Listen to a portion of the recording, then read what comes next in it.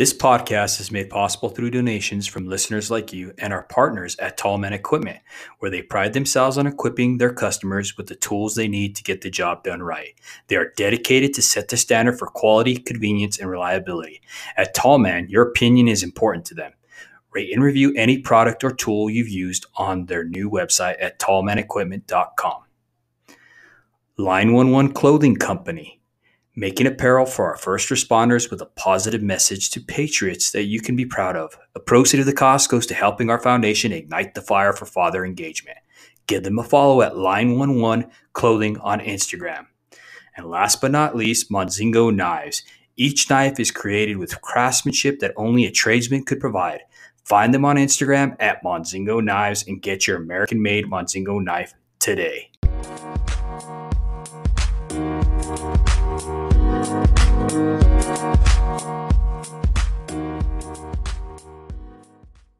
Welcome to the Show Up Dad podcast. This podcast is created for hardworking fathers. Today, my wife and I are hosting Codey and Katey Sandoval. Codey has been on our show before on the Lineman Chronicles, Volume 18. He is a husband, a father, a friend, and a journeyman lineman. He has been in the trade for about 20 years. Today, he is joined by his beautiful wife, Katey, in which they have been married for over 15 years and have 3 beautiful children. Katey has been a stay-at-home mom for 13 of those years. Besides her role as a wife and mom, she enjoys travel, fitness, leading women's Bible studies, and teaching dance and reviewing beauty and home fragrance on YouTube and Instagram. In this episode, we are about to discuss what we believe makes for a healthy marriage. Once again, guys, thank you for coming on and welcome. Thank you. Thank you. Thanks for having me back. Thanks. Absolutely, man. The reason why I was doing this because I saw such a great need for it. You know, we always talk so much about the father's role, and how to be a good father, how to be a good dad, how to be a show-up dad. But one of the key elements to that is being a good husband, a good leader in that family. So that's why we, thought about this, with our hearts into it. And we decided, both my wife and I, that this would be something that is very needed today in society. I mean, What are some of the, what is it? One in 2 marriages are ravaged by divorce, I think that, or 1 in 3, something like that. The statistics right now. I think it's around 1 in 2. I think it's around 50%. I think. Well, I think that's in church. I think even. Well, yeah, but no, I think just in general, it's at least at 50%. Yeah. Exactly. And the sad part is too, that you're right. I mean, the church is being ravaged by it as well. Oh, for sure. Yeah. Mm-hmm.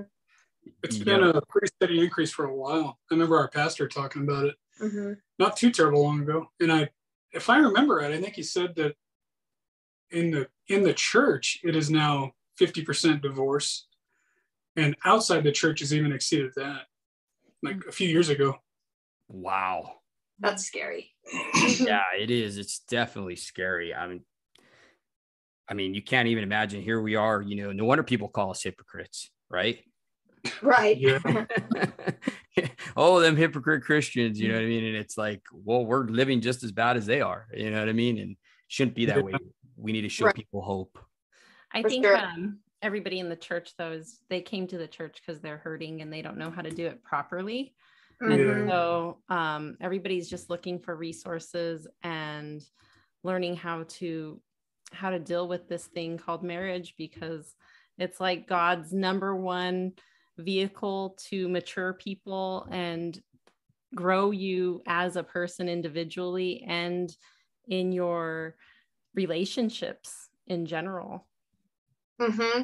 Oh, yeah. Yeah. I mean, it's interesting that even he uses scripture like Jesus, the model is of the church being Christ's bride and all that kind of stuff. There's a lot of marriage wording even throughout the gospel with that. But yeah, I think just like anything, it's under attack, and Christians, we're actually under more attack, I think. And I don't know. And I think also too, you were just saying that the church is full of hurt and broken people. And I think especially, among our age demographic, we're in our late 30s. Almost 40 there, sir. Yeah. I think, especially if we grew up, it's very likely that a lot of us grew up in divorced homes, or maybe without a parent, or maybe we just didn't have great marriages modeled for us. So sometimes I think, it's just as much trying to figure it out, when you've already jumped in. So. Right. How can you move forward if you didn't have like a good model growing up? Yeah. So it's like we have to go out there and figure it out on our own. What do you think? Through trial and error. Yeah. Yeah. You got to fake it till you make it. Right. Just don't give up, really. I mean, in today's age, the new most popular thing in the world to do is to give up. And, when we look at marriages out there, it's kind of almost treated like dating, I guess, in a sense, they'll say, like the world will say, hey, yeah, let's get married. Oh, if it doesn't work out, we'll just be friends or whatever and get divorced and hey, we gave it a shot, Yeah. But I think that just goes really with anything. If you want to succeed at it, you can't quit. And I'll be the first to tell you, my wife will be a very close second. It is not easy.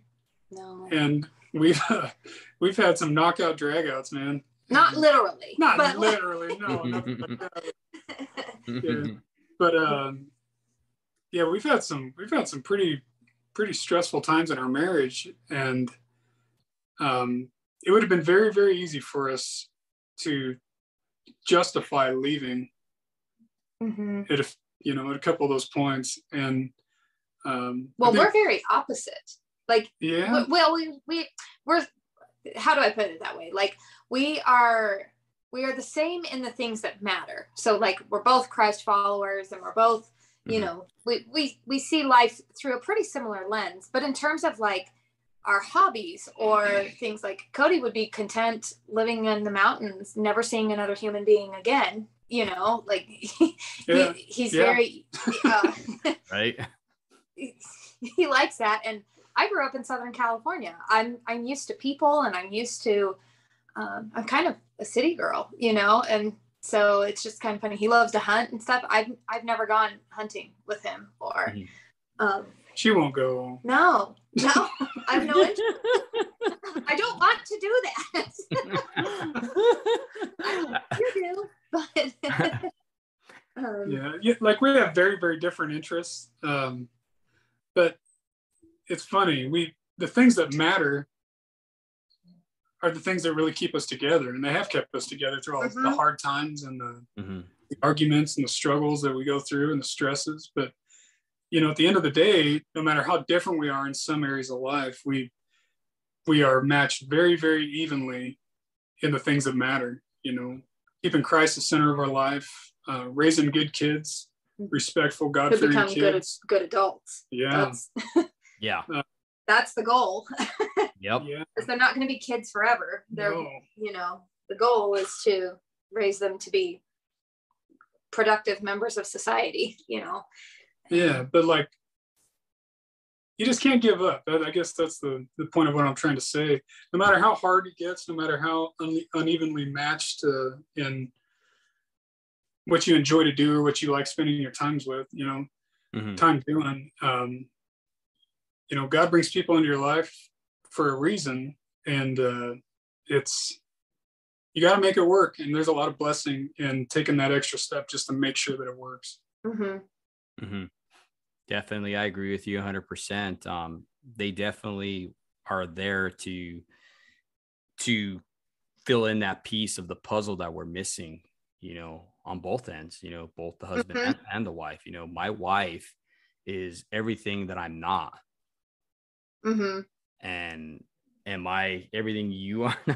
Yeah, exactly. Like what you said, Katie, that we're like complete opposites. Like, yeah, my husband's very driven, and he likes the ranch, like isolation type of stuff too. Yeah.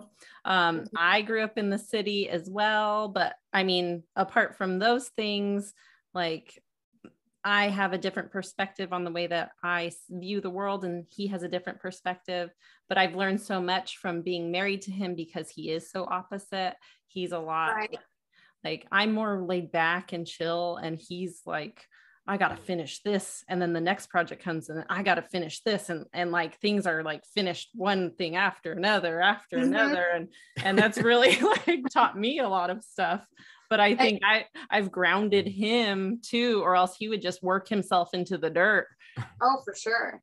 I think it's funny because you're actually like, I'm thinking of, I'm more like Dave than probably. And I mean, Codey's driven, but he's definitely more, he can relax. I will call in sick and go fishing. I'll tell you that. Yeah. Whereas I'm constantly the like I've got to get stuff done, all the time. And it is funny because as I was just thinking, like how you're describing, like the differences, how horrible would it be? Like if I was married to somebody with the same personality as me, I really think like it would be awful because like I can be a pain in the rear, and I don't know. I almost think that that's actually a divine balance that God gives in marriages. It's that, he doesn't have us marry the same person, that we are, because that would create so much friction. But yeah, I talk about like, I know a big thing between Codey and I is that I am definitely much more emotional than he is. But I guess would go like, I guess stereotypically, but like, I know that there are some people who say that the wife is more stoic and, I like to be logical, but my emotions, like I always say, I hate it. Like I cry so easily. Like I'll cry if I'm angry. I'll cry if I'm happy. I'll cry if I'm mad. Like I'll cry if I'm sad. And Cody's like, oh my goodness, this woman, like she's always crying. I'm just worried about her dehydrating, man. Yeah.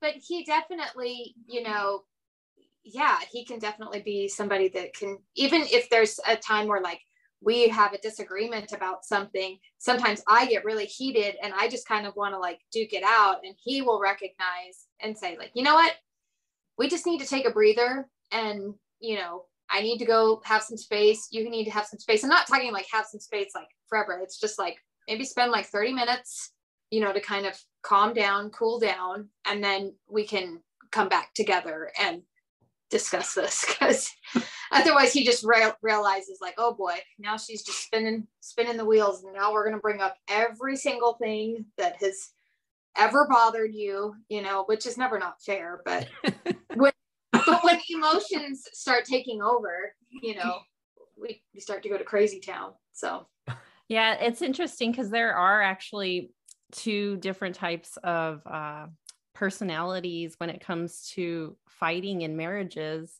There's one that's called the shark, which sounds like that's what you are, Katie, where you just want to go after it. You want answers, you want all these things. And then there's the turtle, which I actually resonate with the turtle. Actually, no, sometimes I can be the shark though. I think I'm both.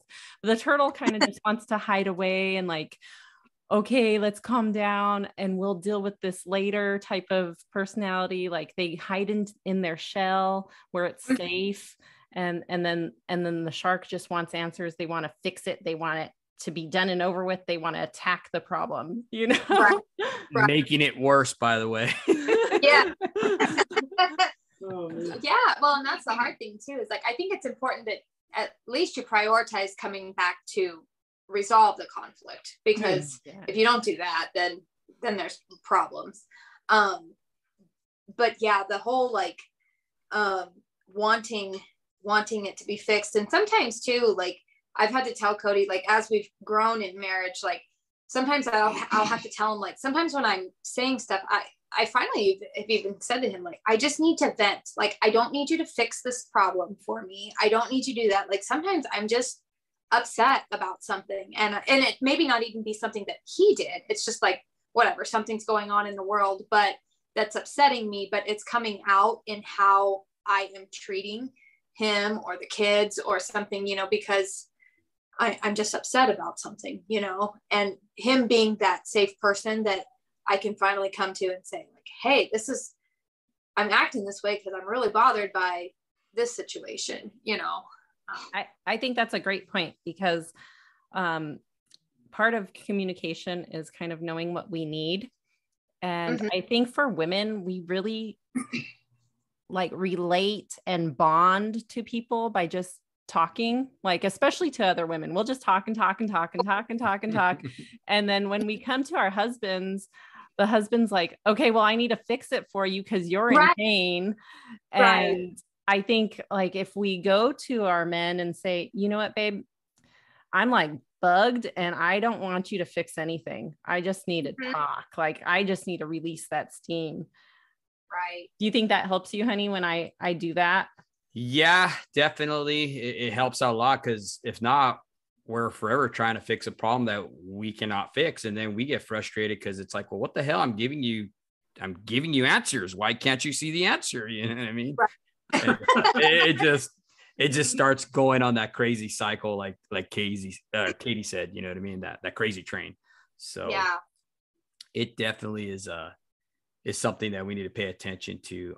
I like that you said creating a safe environment as well, because that's what a lot of honest communication is, you know, is just creating that safe environment. You know, when you can team that honest communication and have a safe environment, I believe trust builds from that, you know, because honestly, like when I didn't create a safe environment for my wife to come to me with some of her problems, when I'd bite her head off, like, what do you want now? You know, she didn't want to open up to me. No. Why? Because she was going to get her head bit off, literally, you know? And for women, we are very, I mean, like how we bond is through, like she was saying, like, is through talking, and it's more emotional for us, you know, and that is being able to establish an emotional connection goes very far in a marriage. And it can also, the lack of it can also open up doors for areas and paths you don't want to go down. You know, if like I know for me, and I have actually witnessed this, when a woman feels like she can't come to her husband with things, then at some point another man might, you know, and you just don't want to open up the door for that. Yeah, so. That can be real deadly. I think another kind of the pitfall that men fall into, at least I do, is like, okay, you come home from work, right? You've been solving problems all day, you're tired. Your wife comes to you and starts like boom, boom, like hitting you with all this crazy stuff that's been going on. And like you said, like, it's like, okay, you know, I just worked a crazy day. I've been on the wood for 3 days straight, no lunch, whatever. Get home and now there's this other problem, you know, God dang, and you tend to bite their head off because you kind of view it as another problem, because it's like you got to fix the problem. But when all she's wanted to do is she hadn't seen you in 3 days, so she needs to talk to you and vent to you and reconnect with you. Well, and she's been home with children. Yeah. Oh my gosh, kids are crazy.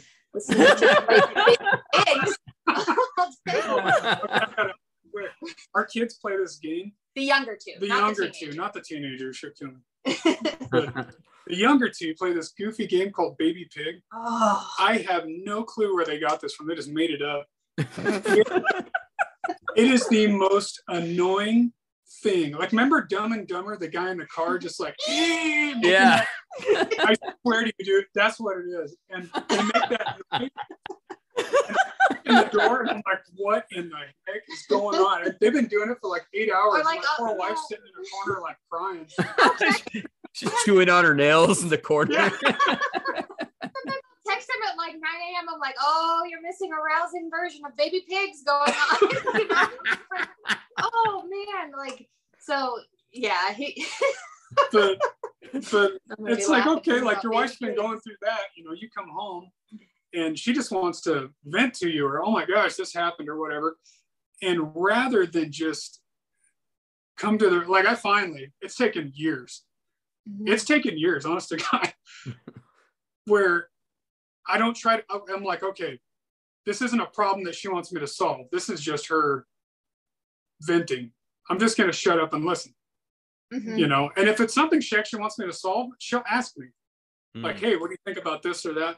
But man, it's taken a long time. What are we, 15 years? Almost 16. Almost 16 years. Yeah. Just now.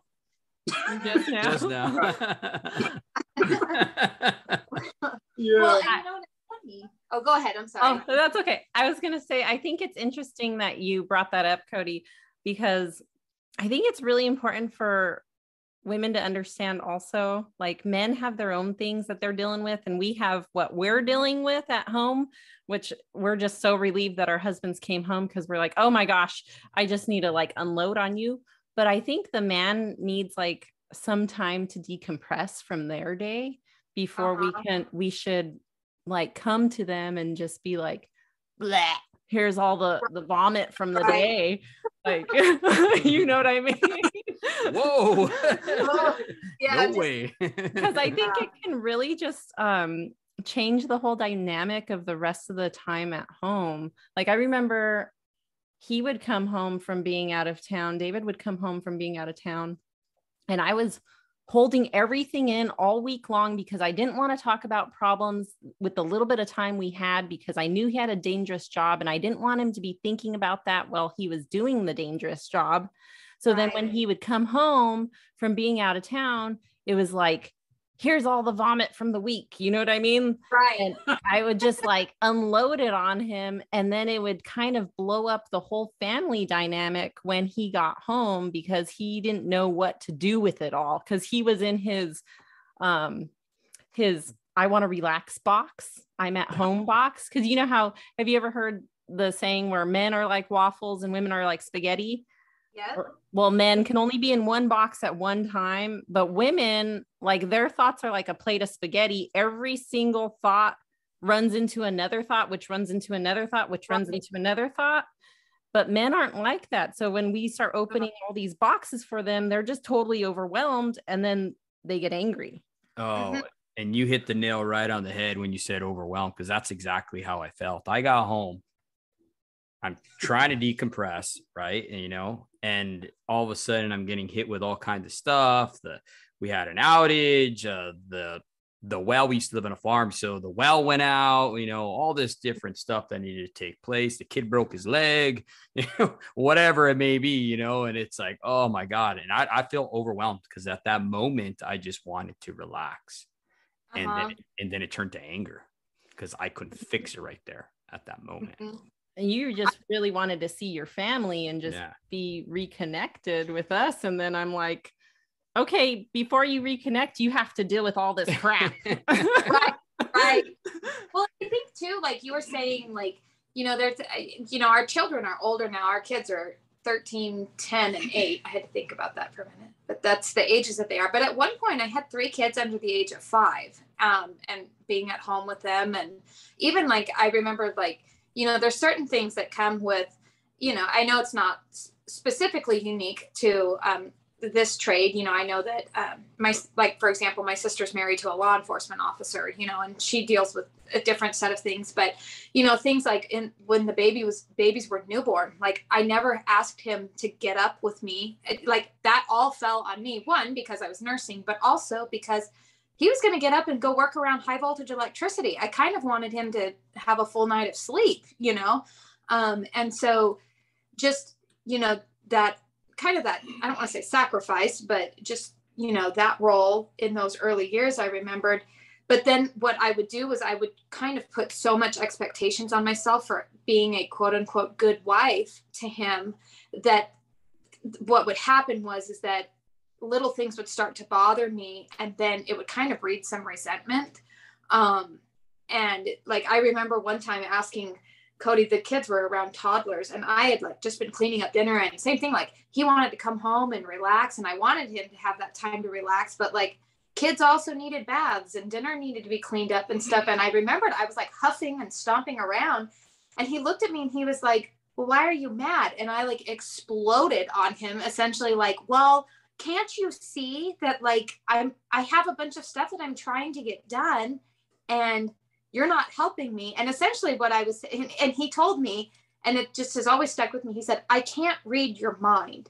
And my response was like, well, you should. Like, You should. You've been married for, you know, at that point, we had been married for quite long enough that I felt like you could read my mind.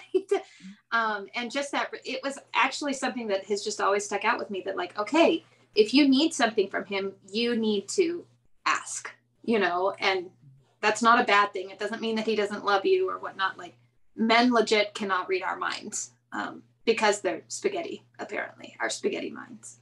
Yep. I went through the exact same thing that you're talking about, because I had 3 kids and a farm and all kinds of crazy stuff too. Mm-hmm. But I'm really interested, men, when you're seeing your woman do all this stuff, when you've come home after a hard like work week and stuff like that, what is going on in your perspective? Because I know it's so different from our perspective. Yeah. We're like, why don't they care about me? Why aren't they helping? Like, how come they can't see that I am totally stressed out? But I know like men are thinking about other things, and it doesn't necessarily mean that they're neglecting, but it just means their brain is somewhere else. So what are you guys thinking about when you see all that? You want to take this one, Cody? Is nothing right? No, to be honest with you, like, you know, Dave, you know, you come home, stick with me here, buddy. Mm-hmm. So I got you. I'm tracking. You come home from a long day, you just fought traffic, and, you know, you had one of those days where your apprentice is a retard and foreman's a jerk and your pole buddy's all wadded up on whatever, and kind of come home and like, I know that I need that decompression time. Like, I need to just kind of, I don't know, space out. I don't know what you call it, but we're engaged from the time we get up to the time we get back home through the workday. And I mean, it's not like for linemen, it's not like it's, you know, sitting at a desk, you know, and doing a little bit of work and whatever. It's like you are in it all day. Like you're actively like hardcore engaged, like, because it's pretty dangerous stuff. Mm-hmm. So constantly going through this regime of just constant problem solving, planning ahead, looking 5, 6, 7, 10 steps ahead and trying to line everybody out with those steps. It's just kind of exhausting for me anyway. Maybe Dave's probably a lot better at it than I am, but I need that decompression time when I get home. And I know that sometimes I come home, my wife's going crazy and the kids have been playing baby pig for 9 hours. They're freaking, and I need that little bit of time, but I try to do it. I try to get up and I don't try. I do. I get up and do the dishes. I'll load the dishwasher, empty dishwasher, clean the kitchen. I do a lot of stuff like that. But to be honest with you, it's taken a lot of time for me to. It's going to sound weird, but like learn where those lines are in marriage, and everybody's wife's going to be different.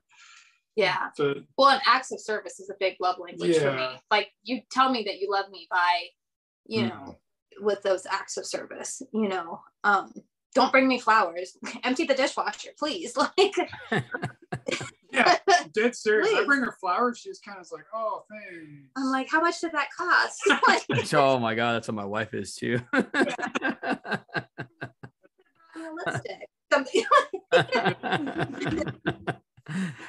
And I agree with you, Cody, as well.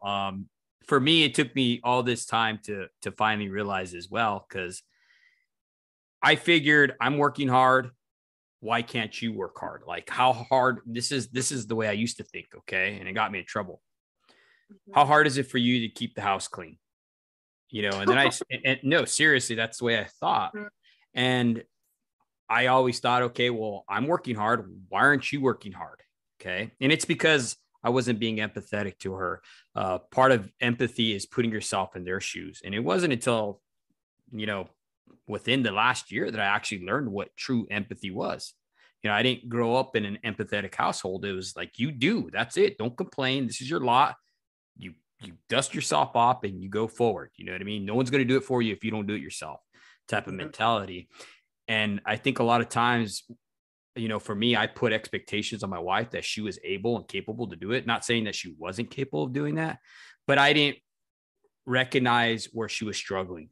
I think a lot of times in marriage, we're created to be the head, right? And not in a subservient way or anything like that, but we have certain strengths, right? Our job is to be a provider, a protector, a presider, and, to do these things well with them in our families. And a lot of times I think we use our strengths to sometimes point out the weaknesses in our wife where they're coming up short. And that's what I did, now I'm starting to be empathetic, and instead of complaining about the dishes, because my wife hates doing dishes, I'll do them.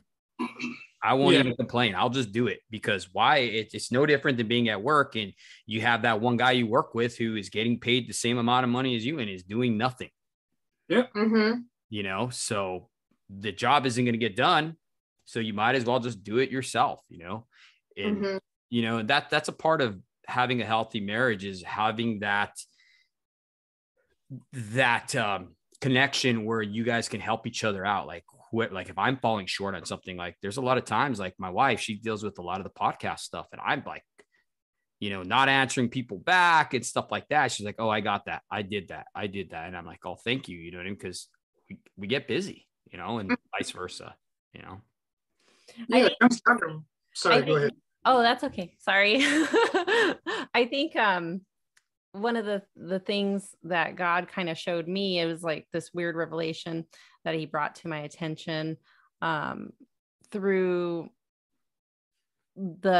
this illustration of power, like because you guys are linemen and you work with the distribution of power and stuff like that.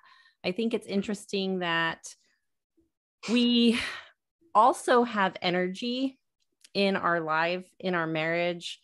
And Einstein said that, energy it doesn't disappear, it's just transferred. And so I was thinking that it's really important that we can recognize what amount of load of energy your spouse can carry and them not break down. Kind of like when you are working on the power lines, like if you have something that's faulty, you have too much load on something, it's going to start burning up. Yeah. Well, that happens with each person in the marriage. That can happen with kids. I mean, if one person's just carrying way too much because of what you've chosen to have in your life, like if you have a really chaotic, hectic life because you have to have all these things and stuff, then somebody's going to carry all that. You're just adding more energy to that. You know what I mean? So I think it's really important to have empathy and to look and be aware of what each person can carry. Because I think at one point in our marriage, my husband really wanted a farm, but he was out of town all the time. This was not something I wanted, but because I loved him so much, I carried it for him the majority of the time until I burned up. Like it was just too much, taking care of an acre with all these animals and then 3 kids and him being out of town all the time. I just finally burned up. And he recognized that and he made huge changes, which I'm so grateful for. But I think it's really important for each spouse to kind of be able to see how much your spouse can carry. Like even with David, he'll try to just load more and more onto himself. And I have to tell him, no, you're spreading yourself way too thin, because I know if he carries too much because he's very driven and thinks that he can like accomplish everything, he will start, it'll start breaking somewhere. He'll start burning up. And then the people that pay are the ones that he loves the most, because that's where he can break down. Even like they had to do that with Codey a few times, like where he'll, sometimes there's the opportunity, to work overtime or, work a weekend or something like that. And like, if he's had a long week and then he's like, well, you mind if I work, on the weekend or something? And like every once in a while, like, we're going to go on a trip or something. It's like, okay, yeah, it would be nice to have the extra money. But then there's also been times where I've told him like, look, like if you go straight through this week, plus you've got to work all next week. I said, like, I know what's going to happen if you work this weekend. You're going to come home every single day this week, and you're going to be passed out asleep on the couch by 6 o'clock tonight. And I'm not going to have any time with you, you know, because you're just so burned out, you know? So yeah, sometimes it does take us having to step in, you know, and obviously not in a controlling way, but just in a, like how you were saying, acknowledging that like they might be putting too much of a load on themselves. Yeah. And you know, another good little bit of information too, that I wish I had when I was younger, first got married, you know, part of being married and, especially in those early years is discovering where your partner's lines are, you know, where their burnout point is, where this is, where that is. And I finally, like, I'm not the brightest guy in the world, so I have to ask. Yeah. And I will, over the years, I've recognized the signs of like, okay, you know, she's on the border right now. You know, I need to probably step in and maybe even do more than what I'm doing now, in terms of like chores around the house or breaking the kids up from playing baby pig, something. Yeah. But honestly, like you were talking about, it's acknowledging where your partner's lines are, where the limits and their abilities are, and trying to not so much like keep them in check, but come alongside your partner and help them along with it. You know, hey, is this something that really needs to be done? If so, you know, let me help. You know, we can share this and tackle it together, or hey, you know, maybe this can just, don't even worry about it. This is small potatoes, you know. But I think those open lines of communication are that's what I think the key is right there, is just being able to talk to each other. And for me, I know that like one of the things for me, you know, sometimes it's overcoming the patterns that were set before you, or the things, you know, and I love both of my parents. My mother passed away 5 years ago, but you know, just what was modeled to you, sometimes you have to overcome, like, you know, I think we all can observe our parents and see things that, you know, good things that they did, but also things that were like, I'd like to do that a little bit better, you know? And I know that, you know, it's interesting because my mother had a very assertive personality, and I tend to be a lot like that too. And it was funny because I was having a conversation with some girlfriends one time. You know, it talks about in Genesis, you know, when part of Eve's curse was that, you know, and it said we read it and it says your desire will be for your husband. But I have heard that initial translation is actually your desire will be to rule over your husband. I find myself fighting that a lot of the time, because sometimes Cody will be like, well, you know, some of our disagreements have come in like, you know, decision making for whether it's like, especially with the kids, you know, some things he'll be like, I wish you would ask me about that. And like, to me, I just think like, well, that's just the right answer, or that's, you know, and so sometimes conflict can erupt because sometimes I think I just know it all, which 90% of the time I do. No. But it's really been a learning experience for me of being like, okay, like you need to seek your husband's input, you know, about those things. Even if you think you know where he's going to stand on something, just that respect for me to come to him and say like, hey, what do you think about this? You know, has been something that I've had to learn as we grow in marriage, I guess. So. I like what you guys were talking about, and how we went to a biblical standpoint on that. I'm sure you guys heard the term a three-corded strand, right? Yes. For marriage to be strong. Okay, we have God the Father, right? We have our husband and our wives, and that's a three-corded strand. That represents strength right there. It's going to be a lot stronger than two cords, right? Right. Rope. Now, with that being said, as a lineman, I'm always looking at it in lineman perspectives. And I look at that in a sense like a three-pot bank. Okay. When we lose one of those, now we're not operating at 100% anymore. Now we're operating at 86.6%. So in a sense, where single phasing is, something's going to burn out. It's not as strong as that 100% pot. Cody, you know what I'm talking about. So, oh yeah, you know what I mean? We lose one of those, man, it can only operate for so long. Yeah. You're on yeah, that's no joke, man. It's just like we were talking about earlier, this is all by design. Like the bride, this whole marriage thing to begin with, you have God being the head, and then the husband, and then the wife being alongside.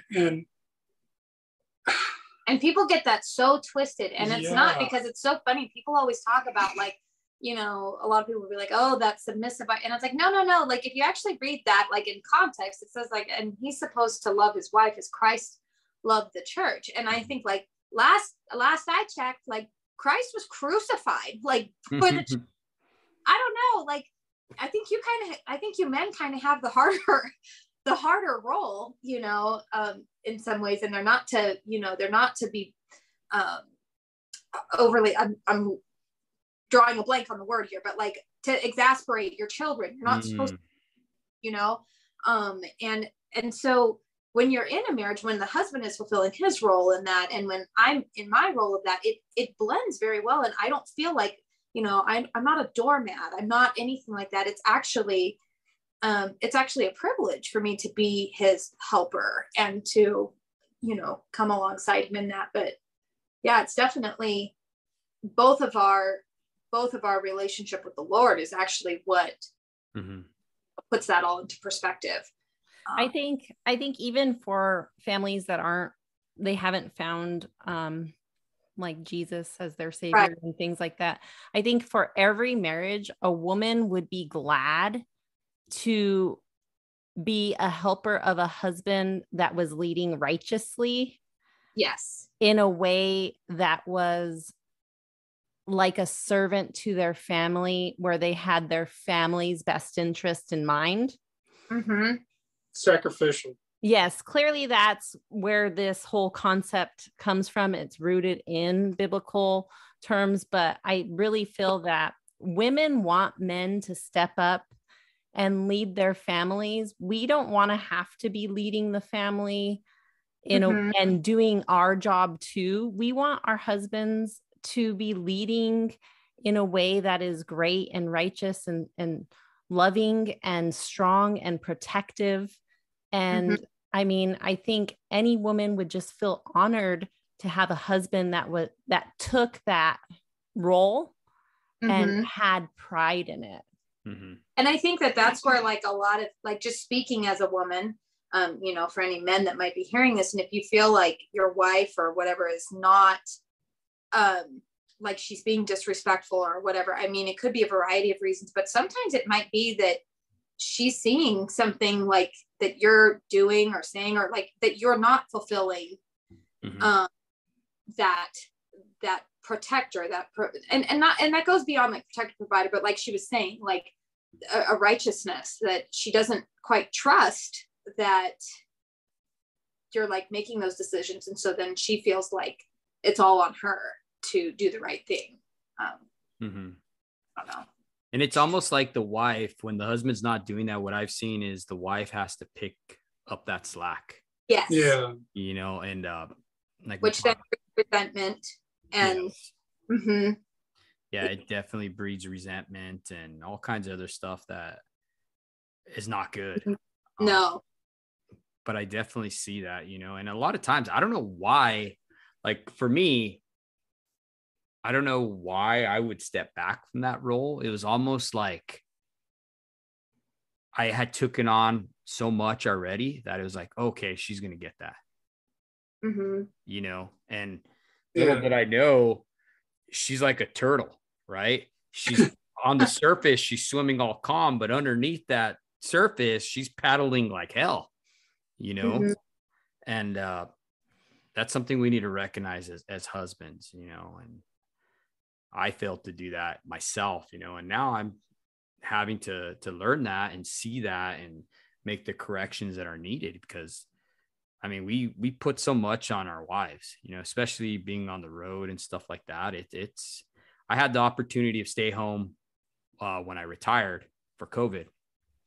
And I stopped, I started this podcast and this foundation and stuff like that. And I got to see what was going on with my children, everything that my wife had to partake in. And man, they were on Zoom. I was having to get kids ready. And, I had to deal with a teenager who was depressed because she wasn't seeing her friends, and just all these different aspects that husbands don't actually see their wives doing.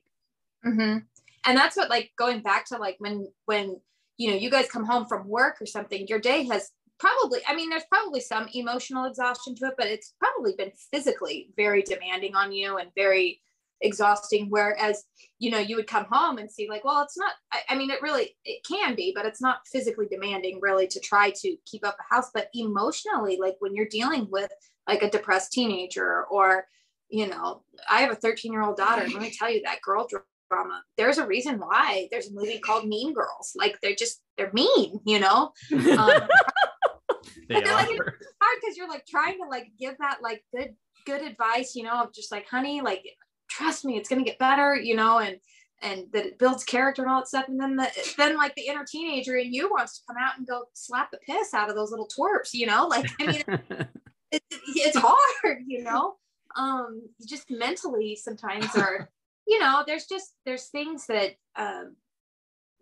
that you go through in marriage, like real life can be hard, and I look back sometimes, and, Cody and I were talking a couple of months ago. We've actually known quite a few friends that have gone through divorce or separated or whatnot. And every time, friends go through that, it kind of makes you take stock of your own marriage. Yeah. And I told him, I said, what's funny is I think of hard things that God has allowed us to go through together. We got married fairly young, 21 and 23. I was 21, he was 23. And, a year after we got married, our first child was stillborn. That's a pretty big, like, thing to go through together, that grief and having to navigate, like, how I grieved differently than he, not that it was better than or more than or anything like that. It was just that we grieved differently, and, both of us have lost a parent, and just going through those hard things, makes you, it bonds you. It sounds kind of weird, but there's a bond there through the hard things that you've gone through together too. Wow. I'm so sorry for your loss. Yes. In those things.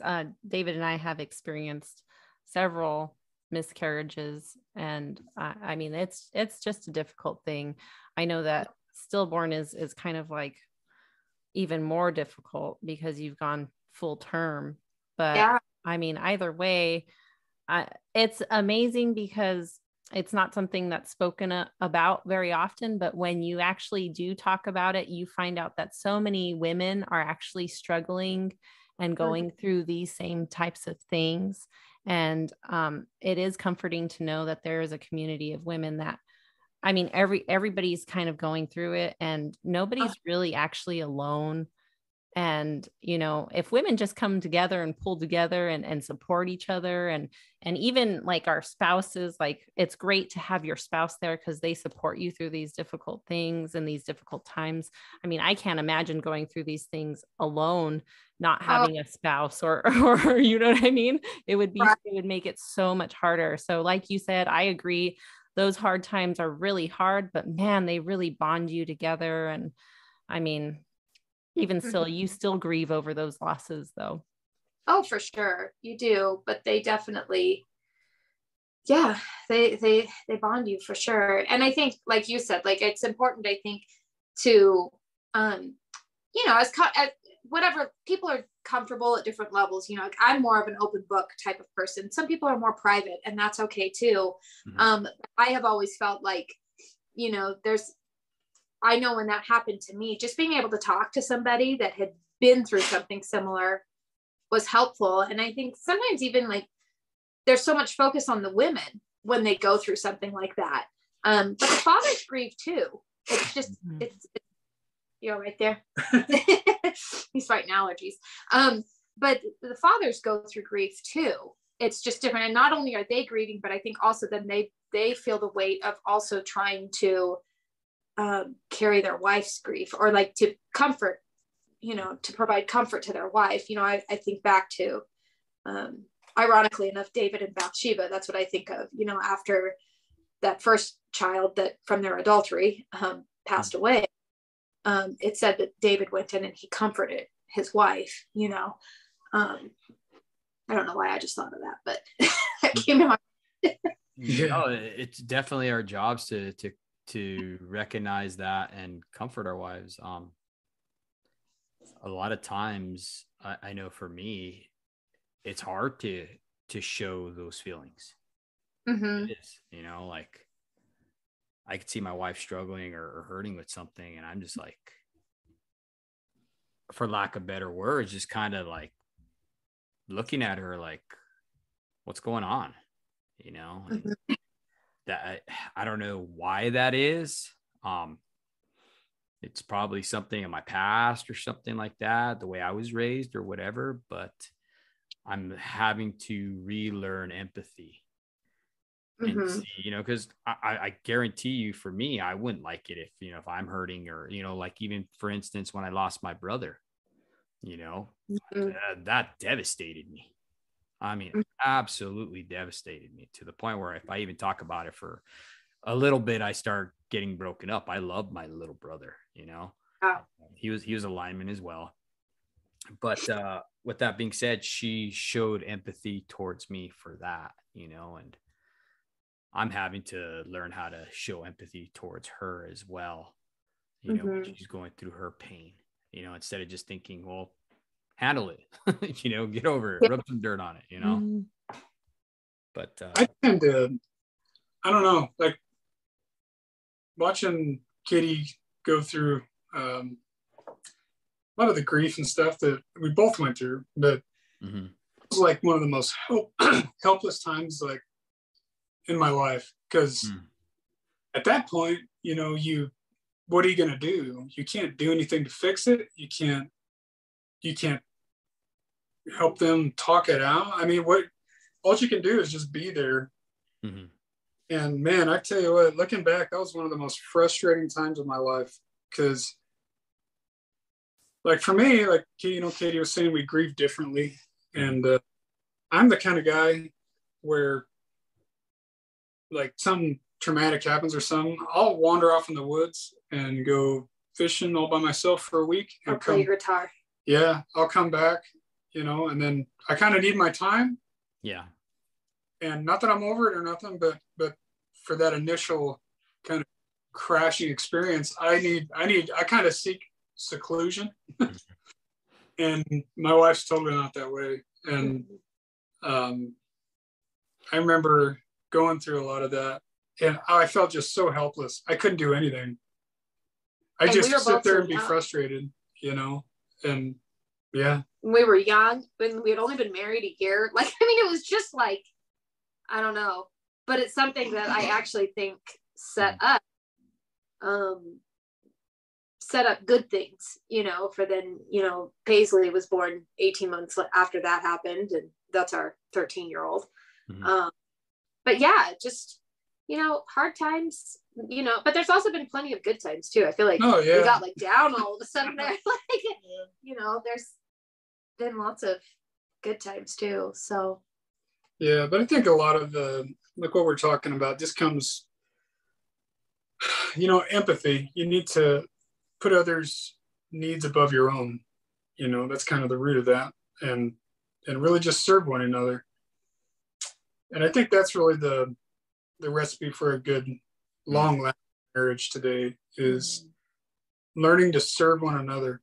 And it's kind of gross, because like, you go on Instagram right now, and there's all these people talking about, like, you need to self-care and all this crap. I hate that word. And I'm like, well, yeah, what does that even mean, you stupid? But that's definitely not, self-care is definitely not what Christ called us to. If you look in all of the big characters in the Bible that made a difference, that God used, these people were not people that were into self-care and you know what? I got to take care of me. I got to do me first, and then we're going to go ahead and handle you. It was totally not like that. It was self-sacrifice. It was, you know, that's what he calls us to do. And he calls us to do the same thing in marriage. Right. That's what it is. It's just a servant's heart serving this one person above all others. That's what marriage is. And having that empathetic nature, it's nothing that I say nature, it's human nature is completely contrary to empathy. Right. Yeah. So don't worry about yourself. I mean, you're breathing, you're doing good. That's how I kind of look at it. I'm like, I'm breathing, I'm doing good. I'm living better than 99.9% of most people on the planet. I have an amazing job. I have an awesome house with an awesome family. And yeah, my back hurts, my feet hurt. But you know what? I drove to work. I didn't have to walk. And drank clean water. I drank clean water. Took a hot shower before you did. Yeah. So, you know, just shut up. And for me anyway, I tell myself like, hey, go do the dishes. I think it's really a great thing when you do go into that situation where you have a servant's heart in your marriage. But I think it's really important for people to know that if both people are actually serving each other, then your needs are met. But if you're killing yourself serving somebody and you're not getting any reciprocal, which, you know, there is like, it's okay. It's never going to be 50-50 in a marriage. Sometimes somebody carries more than the other person. Sometimes the other person carries more than you do, but you don't ever want to get to a place where you're making yourself sick, because then you're no good for your family either. Right. But I definitely think that the healthy part of marriage is when you're in a healthy marriage and both people love each other and both people want to serve each other, because then you can fulfill each other's needs, and then both people are satisfied in the way that God intended it to be. Right. Yeah, I think that's where, like, I think that's kind of like where I'm glad that you said that, because I was listening to him and I was kind of like, well, I don't want people to get the idea that we're like, yeah, like you should be totally like, no, you know, that was for me. Like I home and I'm like, you know, I want to crash out on the couch for a little bit, and I'm like, you know what? Go do the dishes. Like, put me in a pie hole. Yeah. You know, look at her. Listen to Baby Pig for like ever. Well, now that school's out, Baby Pig is probably really going to ramp up. Stand by. Stand by for Baby Pig. I told them the other day they were doing it when we were at Costco, and I was like, oh my word, like weird. But I think, you know, the other thing too that I was thinking of in marriage is, you know, things that I think of for us is that it's always trying to also, like, that awareness that marriage is under attack, and so to always kind of be scanning the field for those landmines that might possibly be there. You know, obviously your entire audience is probably not all Christians and stuff, but for those of us who are, like, I believe the Bible when it says, like, the devil he's a prowling lion. He is looking for people to devour. And, you know, people have this idea that the devil is like with his pointy little horns and all that kind of stuff. And I always tell my kids, I'm like, no, he's going to come looking like everything that you've ever wanted. He's going to look, he's deceitful, you know, and that's not how it's going to be. And he's usually going to strike when you're very vulnerable. And all throughout scripture, we see, like, great quote unquote great heroes of the Bible all committed a lot of them did, like, horrible things when they were emotionally spent, when they were physically exhausted, like when they just, you know, those things open up the doors to bad decision making. In fact, our pastor yesterday in the sermon said all of us are one decision away from just proving how wretched we all are, you know. And it's true, like, it really is true. So the grass isn't greener on the other side, it's greener where you water it. Yes. Yeah, exactly. Yep. It is. So I think like, it's just always trying to like, you know, I've never really had, to be honest, like I've never had trust issues with Codey. Like, we laughed a few years ago, we went to a big music convention, and I always tell this story. I said, you know, they had these very scantily clad women all over the place there.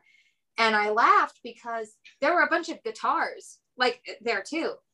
And I laughed and I said, you could put a naked woman in a room, but if it's filled with guns or guitars, my husband is not going to notice the woman.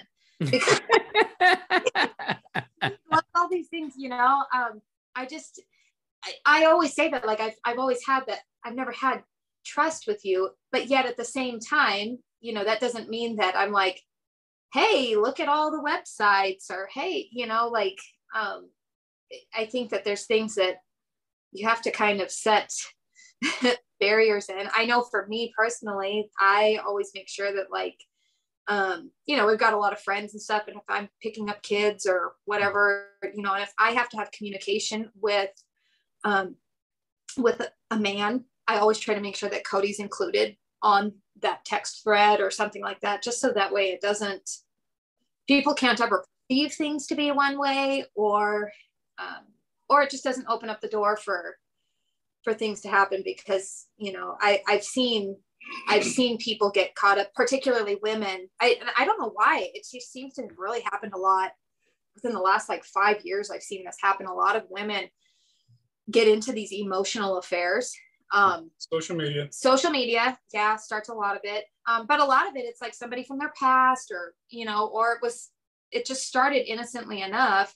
And going back to that, like, she didn't feel safe enough to talk to her husband about things, you know. And I'm not talking about one person in particular. I'm just talking about, like, in general, this is a pattern that I see going on, is that they don't feel safe to talk to their husband.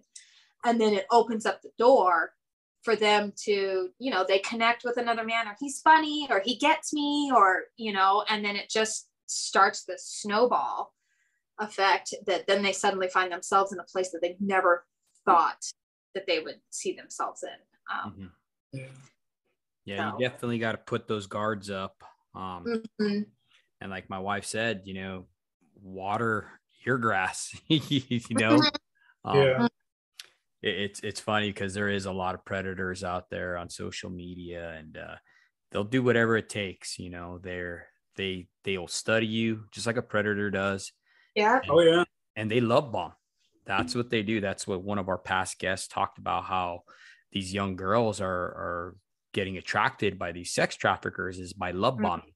You know, their father or whatever isn't telling them they're beautiful, they're cherished or anything like that. So these guys who are predators will actually love bomb them until they get what they need, and then they make that connection, you know. And I don't see there's any difference between that and then some male predator who's after a lonely housewife. Yeah. So, you know, but we're going to go ahead. Thank you guys for coming on here. I appreciate you guys. I mean, this has been an amazing episode, and I know it's going to help so many people out. And how can they reach you guys if they have questions, if that's okay? Well, I'm on Instagram after we just said social media. All right. I'm on Instagram, Katey's Joyful Life. That's probably the easiest way to kind of find me, or that at gmail.com, the Katey's Joyful Life at gmail.com. And yeah, I'm on Instagram as well. You can get a hold of me at Highline Academy, HILINE Academy. Yeah, good times. And I would just like to put a disclaimer out there. We would love for women to contact Katey and men to contact Codey. Yeah. if you are interested in talking to them. Yes. Awkward.